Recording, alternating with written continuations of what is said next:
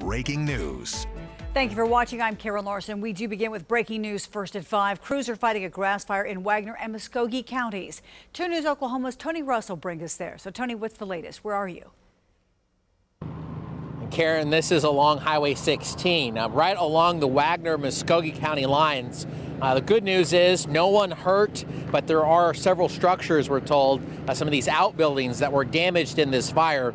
We're told this started actually yesterday when Muskogee Fire Department actually came out here to put out an original brush fire. People were, they say, on the property were burning during these extreme temperatures, and then they got it out. They came back today around 1 o'clock, we're told.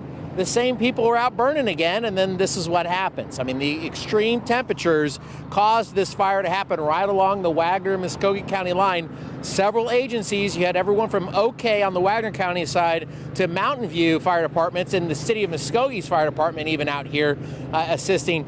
You know, Karen, this is the area that we were covering in 2019. Had about 15 feet of floodwater. So you actually had a lot of dead wood and debris left over from the flooding from 2019 that also, we're told, caught fire and made this a very extreme situation. Obviously, compared to where we were at in Pawnee County yesterday, Karen, you can see this a lot greener, a lot less dry fuels, but you can see some areas that were definitely quickly scorched.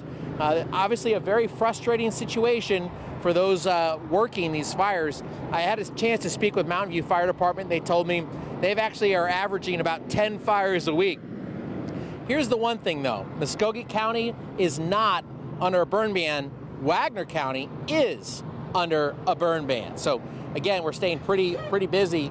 And again, just wanted to give you a quick update. We'll have some information and we'll speak with the chief a little bit later tonight at 6 o'clock. We'll send it back to you guys in the studio.